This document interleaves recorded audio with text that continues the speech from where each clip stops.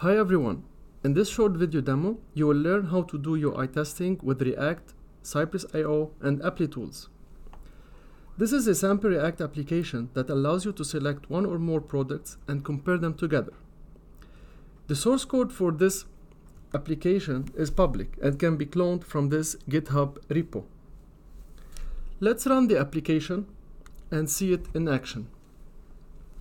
To run the application, make sure you have the terminal window open and run this command, yarn run start, and hit enter.